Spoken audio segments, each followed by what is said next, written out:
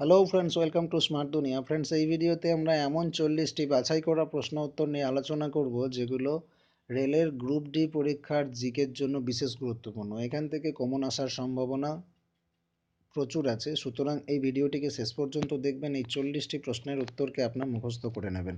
প্রথম থেকে শেষ পর্যন্ত ভিডিওটি দেখুন, ভিডিওটি চোখে দেখুন, কানে শুনুন। এখান থেকে আপনার বেশ অনেকটাই মুখস্থ হয়ে যাবে। দরকার হলে 2-4 বার ভিডিওটি দেখবেন, এগুলো মাথার মধ্যে ঢুকিয়ে নেবেন, বিকজ এখান থেকে আপনার কমন আসার সম্ভাবনা প্রচুর। তো দেখুন, আমরা প্রশ্নগুলো একবার আলোচনা করে নেব রিপিট করে করে সুন্দরভাবে, যাতে আপনার এই প্রশ্নের উত্তরগুলো মুখস্থ হয়ে যায়। ভিডিওটি শেষ পর্যন্ত দেখুন, কারণ এই 40টি প্রশ্নের উত্তর আপনার মুখস্থ রাখা প্রয়োজন যদি আপনি রেলওয়ে গ্রুপটির জন্য আবেদন করে থাকেন। তো পারমাণবিক সংখ্যার আবিষ্কারক কে? বিজ্ঞানী মোসলে।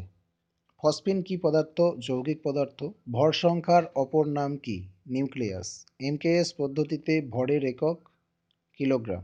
লোহাকে গ্যালভানাইজিং করতে ব্যবহৃত হয় দস্তা। পারমাণবিক সংখ্যার আবিষ্কারক হলেন বিজ্ঞানী মোসলে। ফসফিন কোন জাতীয় পদার্থ? ফসফিন এক প্রকার যৌগিক পদার্থ। ভর সংখ্যার অপর নাম হলো নিউক্লিয়াস সংখ্যা। এসআই পদ্ধতিতে বা এমকেএস পদ্ধতিতে ভরের একক হলো কেজি বা কিলোগ্রাম। লোহাকে গ্যালভানাইজিং করতে ব্যবহৃত হয় দস্তা। আন্তঃআণবিক শক্তি কোনটি? আকর্ষণ শক্তিকে আন্তঃআণবিক শক্তি বলা হয়। অণুর তাপমাত্রা বাড়লে কোনটা হয় না?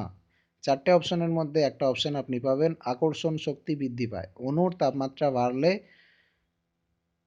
এই ঘটনাটি হয় না, আকর্ষণ শক্তি বৃদ্ধি পাওয়া। পদার্থের 3 অবস্থার কারণ আন্তঃআণবিক শক্তির পার্থক্য। কোনটার কোনো আয়তন নেই? গ্যাসীয় পদার্থের কোনো আয়তন নেই। জল কত প্রকার অবস্থায় থাকতে পারে? 3 প্রকার অবস্থায় থাকতে পারে, কঠিন, তরল, গ্যাসীয়। আন্তঃআণবিক শক্তি হলো আকর্ষণ শক্তি। অণুর তাপমাত্রা বাড়লে আকর্ষণ শক্তি বৃদ্ধি হয় না।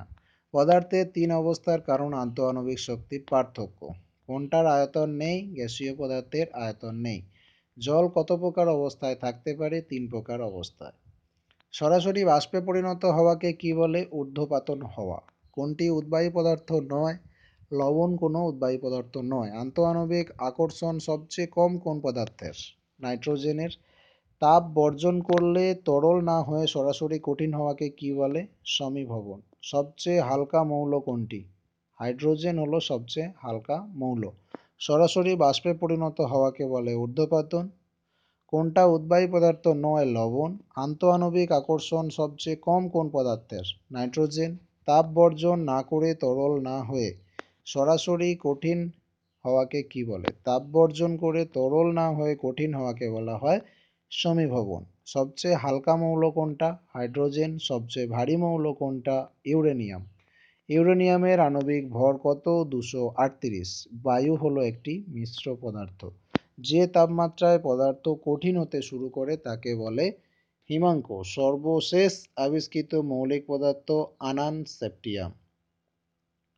সবচেয়ে ভারী মৌল, হালকা মৌল, এগুলো মনে রাখতে হবে আপনাকে। সবচেয়ে ভারী মৌল হলো ইউরেনিয়াম, সবচেয়ে হালকা মৌল হলো হাইড্রোজেন। ইউরেনিয়ামের আণবিক ভর কত? 238। বায়ু একটি মিশ্র পদার্থ। যে তাপমাত্রায় পদার্থ কঠিন হতে শুরু করে তাকে বলে হিমাঙ্ক। সর্বশেষ আবিষ্কৃত মৌলিক পদার্থ কোনটি? আনান সেপ্টিয়াম। যৌগিক পদার্থ নয় কোনটি? বায়ু। নিষ্ক্রিয় মৌল কোনটি? জেনন। কোনটি সিমেন্ট তৈরির অন্যতম কাঁচামাল? জিপসাম। কত ডিগ্রি সেলসিয়াস তাপমাত্রায় বরফ জল হয়? 0 ডিগ্রি। উনুনে জল দিলে কত ডিগ্রি সেলসিয়াস তাপমাত্রায় ফুটতে থাকে? 100 ডিগ্রি সেন্টিগ্রেড তাপমাত্রায় ফুটতে থাকে। রাসায়নিক বিক্রিয়ায় অংশগ্রহণ করে না অণু। কোন কণাটি রাসায়নিক বিক্রিয়ায় অংশগ্রহণ করে না? অণু অংশগ্রহণ করে না।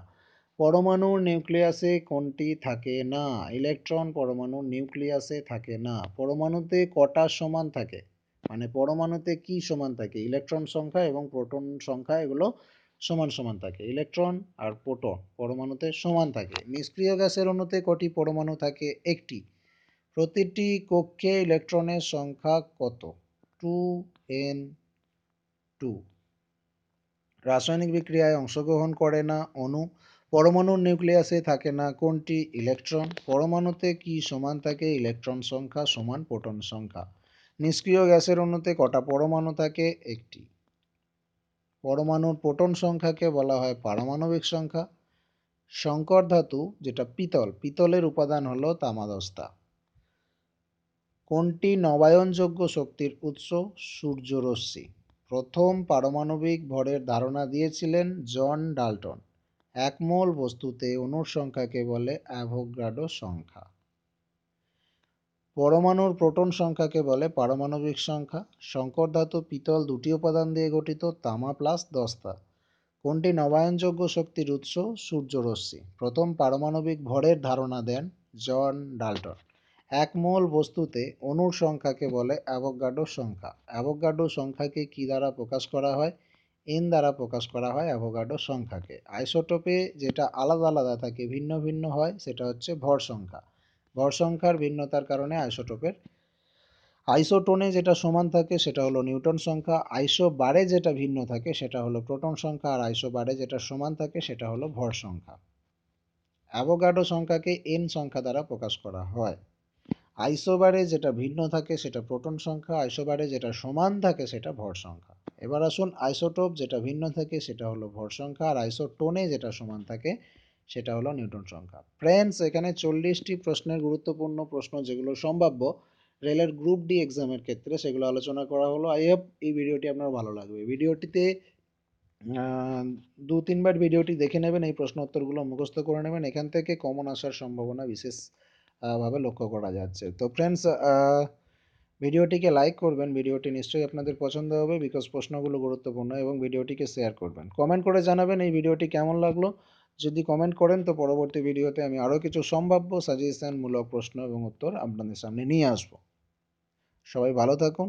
চ্যানেলটিকে যারা এখনও সাবস্ক্রাইব করেননি, সাবস্ক্রাইব করে যুক্ত হন। ভিডিওর নিচে পাবেন লাল সাবস্ক্রাইব বোতাম এবং তার পাশে পাবেন ডান দিকে বেল আইকন। এই দুটোর উপর ক্লিক করে রাখুন, তাহলে সম্পূর্ণ বিনামূল্যে আমার আপলোড করা লেটেস্ট ভিডিও আপনার কাছে পৌঁছে যাবে। পরবর্তী ভিডিওতে ফিরে আসছি। সবাই ভালো থাকুন। ধন্যবাদ।